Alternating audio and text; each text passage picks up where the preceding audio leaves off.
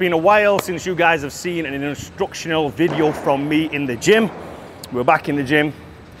I very rarely get to do this in the UK because the gyms are so busy and very crowded and very cramped, or they're just not open at the times I need to go down. So I've only just done pull-ups and I'm already drenched. It is what it is. It's like 33 degrees outside, but I'm here to bring you guys some more content. So today I'm going to talk about the T-bar rows. I put a video up a couple of weeks ago about my style of doing this. I want to explain exactly why I do it and how I do it. So first things first, T-bar row. Set it up like this. As you can see, this is a little bit higher than what I like. Personally, I like the ones that are flat right to the floor. That way, when it comes to picking up the weight from here, what you don't get is you don't get that anchor. Do you know what I mean? If it's too high, then the weight goes lower sometimes. You don't want that. You want it to be always, you want the weight at heaviest at the top. So it's not the best, but as you can see, it's not bad. I've seen some in certain gyms where that is so high, believe it or not, that the front end is actually lower. And it's a bit stupid. I don't know why they make grapplers like that. I think that's what they call landmine grapplers. But anyway, we're good for here. Now on this one, you guys probably haven't got this grip inside your gym, but I'll explain it, which grip you can use. You know, the normal V-handle grip, as long as the bit doesn't, it's not like a rounded bit on it where it kind of like turns around. They've got one over here, but it's for a different attachment. And the one they've got for this is this specific one, which is still a great piece of kit, but not many gyms will have this. I doubt many gyms will have this. This is like made by a company out in Thailand, Bench. I do actually know the owner. I've just met him in here recently. Top guy. I don't know if he probably watches this, but if he does, give you a shout out there.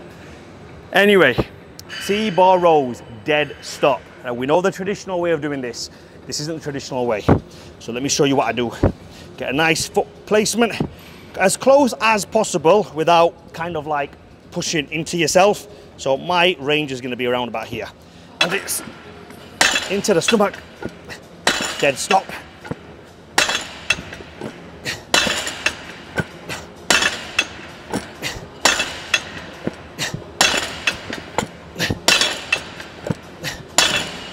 So I don't know how flat my back was there.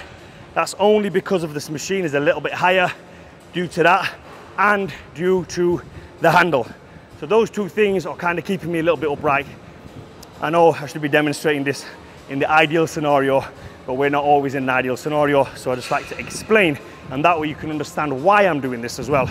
So when this handle is really high off the ground, then what will happen is you don't have to go parallel to the floor. You can stay a little bit upright. That way you're pulling right into the muscle. So like I've mentioned, this exercise is the meat and potatoes when it comes to building your back. Deadlifts is another one. The T-bar rows, the dead stop T-bar rows is another one that I credit that's built all my back. All my back muscles I put down to this exercise.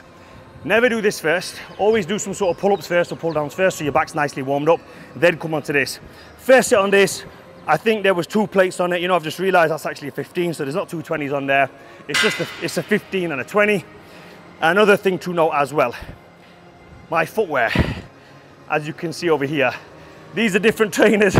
I've never bought a pair of these trainers ever before. I call these like the Bruce Lees, because I remember Bruce Lee used to wear these, they're called Onitsuka Tigers, but I always thought they were like Asics, whatever, but who cares about the brand? I'm not bothered. The point I'm showing the trainers is this. Flat sole. That's the main thing. There's no cushioning in these trainers whatsoever. I didn't bring any flat sole trainers with me this time, so I had to purchase these because I was training this last week in my Nike running ones. And you know what the Nike running ones are? It's like you're walking on clouds. So I thought, no, and I don't like training barefoot. There's just so much shit on the floor to be walking around barefoot, and respect the gym. Always respect the gym, and I'm pretty sure in this gym, in fact, no, I do know in this gym because there was a chap over there a couple of days ago training in some sandals, some flip-flops, and the owner came over, one of the workers came over and said, you can't wear those in this gym. You have to wear closed-toed trainers. So that's a very, very good gym, very good rule for all gym owners. Don't allow it. I don't care if you feel connection with this. It's all garbage and we know it is. We did just fine wearing trainers, but wear flat sole trainers. Don't get the big Nike Air Maxes. Anyway, point I'm trying to say here, let's talk about this exercise for a moment. You've already done one exercise, so you're already pretty warmed up. You can put on whatever you feel comfortable with. You want to aim for sets of 8 repetitions, between 4, yes, as low as 4 reps, 4 to 8 reps. That's what you want to aim for. So today, because this is a new exercise for me and I'm just not familiarized myself with the plane of motion and the way this handle is and the way this bar is, I'm going to do sets of 8. So that was a warm-up set. What I'm going to do is one more warm-up set so you guys can understand how I look. Let me just turn it to the side so you can see how flat my back is going to be. So I have to readjust there because this is a different exercise. So this is a different handle for me.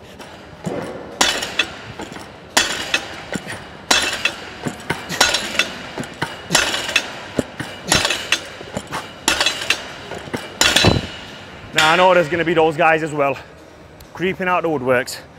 Where's the negative? Isn't muscle supposed to be built on the negative? Yeah, bro, muscle builds on negative. Therefore, I have zero muscle. So you do how you want to do it. I'll do how I want to do it. Remember this, I've said it before and I'll say it again. If you follow this channel, this is for longevity. I don't care about negatives. I don't care about any of this other garbage. I have done that stuff. Believe me, do you think this guy has been training in the gym for 25 years, inside the gym? I've been a gym member for 25 years. Do you not think I've tried this kind of stuff? Do you not think, do you know what? I did the negatives, I did the slow reps, I did the time under tension. Do you not think I've tried all this shit? Of course I did. Tried it. Did it work for me? No. I have to think about my joints. As you can see, no elbow wraps, no belt, no nothing. I got to keep my joints healthy. Longevity. This is what it's about. Is this the most effective way to build muscle? I believe yes. For me, yes. For my clients, yes. So I'm going to do it like this. You can do time under tension if you want. I don't like it. Let me tell you why I don't like time under tension. If we was doing this exercise, for example, the more time under tension that we have, our lower back is very vulnerable in that position. And I believe that the more strain on the lower back, especially after doing deadlifts, this is going to cause injury long term. So what is my goal and my aim? My aim and my goal is to move the weight, explosive. And the more explosive you move that weight, the more muscles you're going to recruit. Think of a boxer. If you said to a boxer, punch a bag, and he just punched the bag like that, how many muscles is he recruiting to do that? A couple of muscles. Let's just say he recruited 100 muscles. Now, if you said to the guy, punch the bag as fast as possible, he would have to turn his whole body to punch that bag. Now, how many muscles is he recruiting? Maybe 1,000, I don't know, okay? That's my science, if you want to call it like that. So my goal isn't to look at how many seconds I'm in the rep, because I don't believe your body can count seconds. I don't believe it can count time under tension. I believe your body counts load and how fast it can shift that load. That's the main goal over here. When anything that I'm doing when it comes to heavy compounds is how fast can I get my body to shift this load from here to here? Not in a powerlifting fashion, but how fast can I get all my muscles to switch on all together at once so we can move load and then do it over and over again, rep after rep after rep.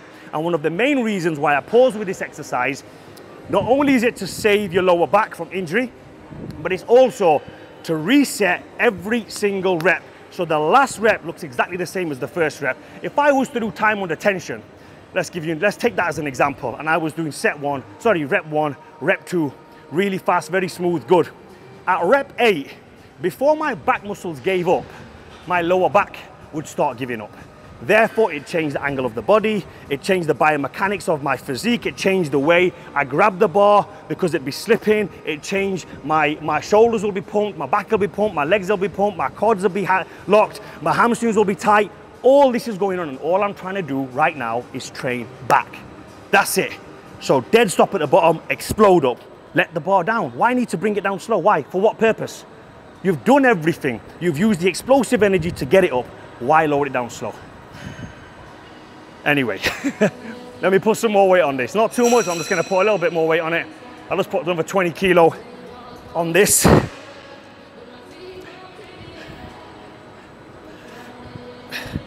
And again, as I've mentioned before, if you follow me or not, how do you get good grip? This is how you get good grip, guys.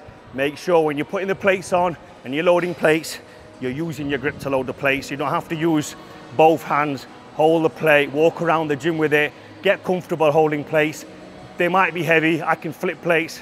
And you want me to do it now? No, I'm not gonna do it now, I don't wanna show off. But you know I can flip plates, any plate inside. And that's how you do it.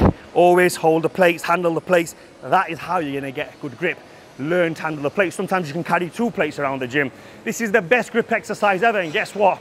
You don't ever have to think about doing it because you're never thinking about grip. It's always there. Rest periods when it comes to compound lifts like this. You don't want to be taking like the set quickly. You don't want to be thinking, right, oh shit, it's 2 minutes, I better jump into the set. Take your time. This is a compound lift. This is not a lat pull down. This is not like a cable row, which isn't as taxing as this, where you can just be thinking, do you know what? I've recovered quickly, and I'll guarantee you, I'll tell you what, you take any guy from here, right? Anyone from any gym, and you say, we're not going to count sets, we're not going to count no rest periods ever. And if you just observe that individual and said, try and get through this workout the best way possible, I'll almost guarantee you what's going to happen is this. He's going to take more time naturally on deadlifts and rows, just naturally. And then when it comes to single arm stuff, on dumbbell rows or cable rows, stuff like that, he's naturally going to be like, you know what? I did this set a minute ago, now I'm recovered, so I better go again. It's naturally going to happen. Observe it next time you see anyone training, unless they're on their phone 24/7, then forget that. But that is how it works. So the point I'm trying to say in that is, listen to your body. Your body is going to tell you exactly how much rest time it needs in order to be effective for the next set. If you are just a clock watcher and you're thinking it's 2 minutes, my 2 minutes are up, I better go and do the next set. Let's say effectively, let's just say that you got into the set quickly and you cut 20-30 seconds short on your rest time, you might only get 8 repetitions. If you rested just a 30 seconds more you rested, you might get 10 repetitions. Those 2 reps there are the muscle building reps. They're the reps that count. So 30-second investment of rest for 2 more reps on a heavy weight, that's very, very important.